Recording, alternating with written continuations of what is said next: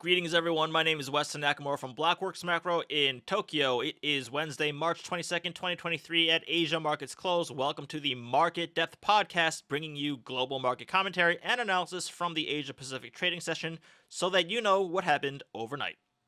So today, we will get into some more of what's behind the market activity heading into what's become a particularly critical FOMC meeting later today. But let's just take a very quick cross-asset snapshot out of Asia. Equity indices, we are in the green across the board following the U.S. rally yesterday. Japan leading the way. The Nikkei is up nearly 2% at the close. This is coming off of, coming back from holiday yesterday. Although I wouldn't necessarily say Japan is back in the office, as Japan wins the World Baseball Classic earlier today, and thus there was more, let's just call it, working from the pub going on. Nonetheless, bank shares rebounded across the region. Hang Seng, Hong Kong, okay, also strong, up 1.73% at close, and very notable is the HIBOR rate. Okay, so for those not familiar, the HIBOR rate is basically it's the overnight interbank rate in Hong Kong, and that spiked yesterday, Tuesday. Okay, by 250 basis points to 4.14%, which was the largest single day gain on HIBOR since I think it's either the 2008 crisis, if not earlier. But today, that overnight HIBOR rate had reversed and has now fallen by 175 basis points to 2.4%. Crazy, okay? So the HKMA, the Hong Kong Monetary Authority, they basically attribute this surge in funding as demand for local currency, due to both like market turmoil and volatility, as well as like seasonal, quarterly end needs. But once again, this is another global rate volatility spillovers and multi-decade record intraday moves are being set, okay? Be it in Hong Kong overnight rates to U.S. Treasuries to 2-year bond yields to 10-year JGBs, doing things that they haven't done ever, or since Black Monday 1987, or since 2008 financial crisis, and over what? What current catastrophe, what current calamity is occurring that rivals those meteor-striking events? Like, yes, there's clearly issues going on right now, but the magnitude does not reconcile the level of and severity of these market jolts. Okay, so we're going to get into that in a second. Let me just quickly mention before I forget, on the currency front, keep an eye on the Turkish Lira. Okay, it's now breaking to the 19 handle on USD TRY, while all other FX is barely worth mentioning in terms of intraday movements. But nonetheless, the Lira at 19 with a 19 handle, then just shorts coming in. I think it's like 400% increase on the week for Lira shorts coming in, and so if you start to see that tick upwards and Lira hit like a 20 handle, it can escalate very quickly, and you can see another round of collapsing of the currency. So, over the last few weeks, we have seen some insane market volatility, particularly in the rate space, as I've mentioned. And for those of you who have been following the Market Depth podcast, you're all well aware of. The last few days has been no different, really. It's another 19% basis point move in U.S. yields yesterday.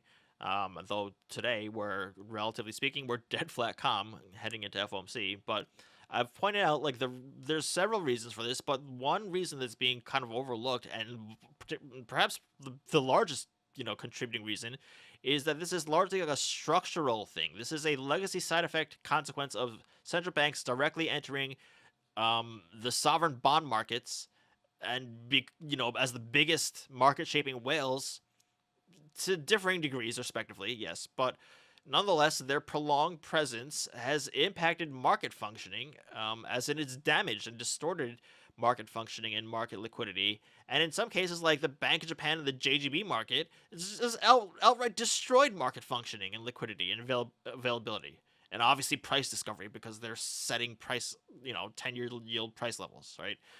So the problem is that these are government bond markets. Okay, so they're supposed to be the deepest and most liquid and most stable and reliable of markets. And when they're perceived and relied upon to have those characteristics, and thus see a flood of flow suddenly rush in, but instead they have very different and very thin liquidity profiles, then you get these massive day-to-day intraday price swings and yield movements, and to everybody's surprise, because they're not supposed to behave like a small cap stock, yet they are. And then that volatility triggers further illiquidity and further volatility in this vicious sort of, feedback loop. Okay, so see my previous videos on the matter. They'll be in the description to this video. And really, the kind of most extreme test case of this, or example of this, is the Bank of Japan and the JGB market, if you want to see what a truly distorted and completely upside down government bond market looks like due to central bank intervention. Let's just take a look at what the kind of real world market consequences are, or have been, if you will.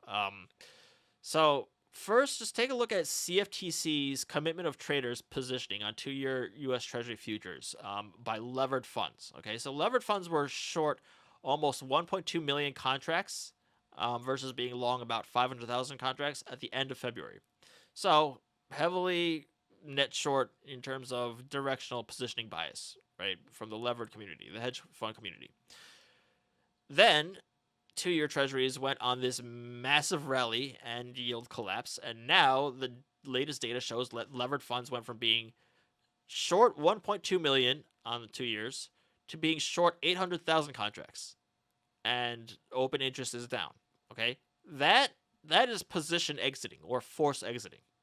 Okay, so I was joking with a friend, like, well, not really joking at all, but saying in basically that, during the last week's like rate volatility, right, when we saw 2-year treasuries move like plus minus 20 basis points or more intraday, I was saying, like, okay, well, that's the sound of a macro hedge fund that just blew up or is about to, right? Well, it turns out that that was indeed the case.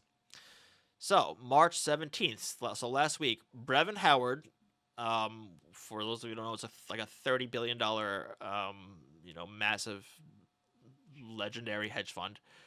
Brevin Howard had grounded 3 of its rates traders after they blew up their positions amidst this rates volatility.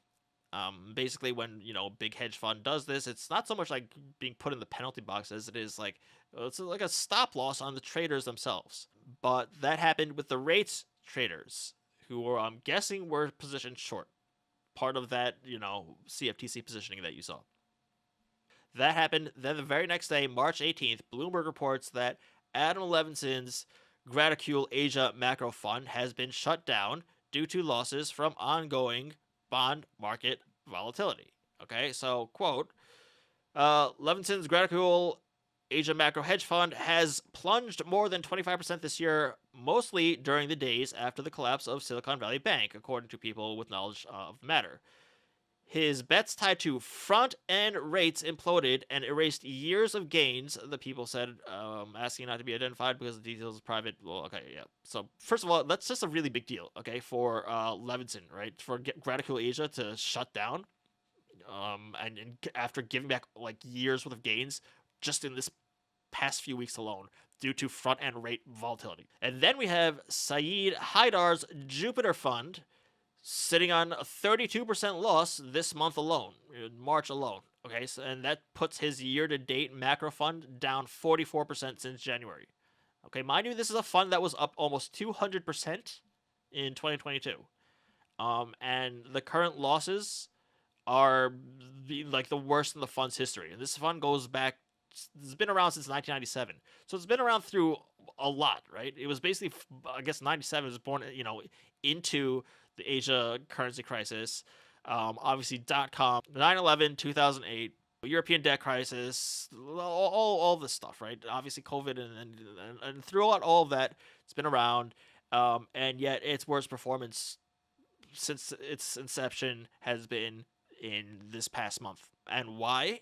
Well, it's not just being necessarily short, 2 years or front end rates, but it's the volatility. It's the both ups and down moves, right? Like you're just, when you get volatility, when you get the move index that's just spiking like that, it's basically impossible to trade that directionally. You're just gonna get chopped up in either direction, and even if you are some mighty hedge fund with decades of experience being, rates traders and all that, you're gonna get destroyed as you and give back all your gains as per what markets do.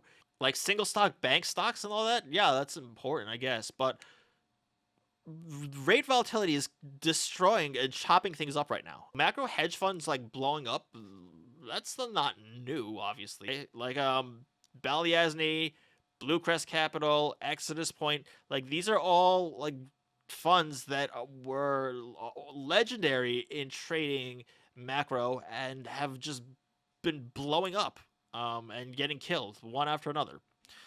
So, what does this all say? Again, when you have markets that do not function as they used to and are being wrongly perceived to still be functioning as they used to, you get extreme moves and extreme price swings. That leads to panic selling, that leads to position exiting, that leads to funds blowing up, which then reverses course the very next day and then back again the following day. This is what comes of that, okay? There are real consequences of that. I'm not saying like feel bad for these people. I'm saying that the fact that these funds that were able to weather the storm and trade successfully, make a shitload of money throughout periods of volatility, currently not only not know how to behave or to trade this, but are getting blown up and chopped up because this is an unprecedented era, such that they cannot even rely. Their experience is actually relying on their experiences is actually causing more harm than good. And so I have a feeling that there are many, many, many more funds out there that are getting absolutely destroyed amidst this rate volatility. And the repercussions of their positions extend far beyond just rates land. Truly unique times. Now, going into FOMC. With that said, okay, we once again have split opinions and kind of split markets, if you will. But split opinions wise first, right? That happened because of some last minute changes that were made due to the recent developments in the banking sector. Okay, so basically, when Powell spoke before Congress and delivered a very hawkish stance, we had nearly unanimous calls for 25 basis point rate hike in March. The March FOMC wasn't even like where the debate divergence was at the time. Then almost immediately we have this banking crisis, and now we have Goldman and Wells Fargo calling for no change in the March FOMC later today, and we have Nomura calling for a rate cut, okay, which is either genius or stupid. Now, personally, I think that the FOMC will stick to 25 basis points because, A, they need to continue to address the inflation issue that's still very much exists above their desired target levels, and B, to not add fuel to the fire of validating a banking crisis and undermining the steps that they've taken already to mitigate the issue. Okay, so this is just as the ECB did last week. Now, note what I just said is what I think they will do, not what they should or shouldn't do. Nobody should care what I think the FOMC should be doing or shouldn't be doing. I'm just saying what I think they will do. Okay. Now, more important than the 25 or no change or cut 25, will be, of course, Powell's press conference and how he conducts himself and what he says, what he's going to inevitably be asked questions, very tough questions. He needs to strike a fine balance between not being like completely aloof, to that there's a banking crisis going on, and as well as being still fixated on inflation, right? So like that, all of that is really where the focus will likely be in terms of markets and what markets takeaways are going to be. And ultimately, though, for me, I don't care what the FOMC actual decision is. I don't care what the dot plots look like. I don't care what Powell says. I don't care if he spills a bowl of hot chili all over his lap during the press conference. I care about red and green blinking tickers at the end of the day. Okay, I care about what the market response is, and that's it. And I'm assuming that everybody else does too. Okay, because we're not here for the guessing game of what some guy is gonna say out of the Eccles building or whatever. We care about what our mark-to-market portfolios look like, right? So, green and red blinking tickers at the end of the day. With that said, it's my view that a lot of positioning is about to, if not already, is about to get kind of flushed out and cleaned out, as I just kind of described, with like these macro funds getting blown up and these positioning in just being one way short on rates futures at the front end getting cleaned out and all that. And so because of this kind of flushing out, cleaning out process that's underway and probably at its end, if not going to kind of reach its end at after this FOMC, it'll probably take a day or two, but we're probably going to now start kind of a new market narrative and new positioning to form from here. So that's basically my mind frame going into FOMC. And remember, as always, Asia markets open is the first market to really react to, the Fed chair's press conference, because obviously U.S. markets are open and reacting to the policy statement and Chair Powell, but it's in real-time scrambling. Again, there's pre-positioning. It's mixed in with market on close orders that existed before the FOMC decision even came out. So that last like half an hour of market, turmoil or whatever happens or doesn't happen, it's not a reading on anything.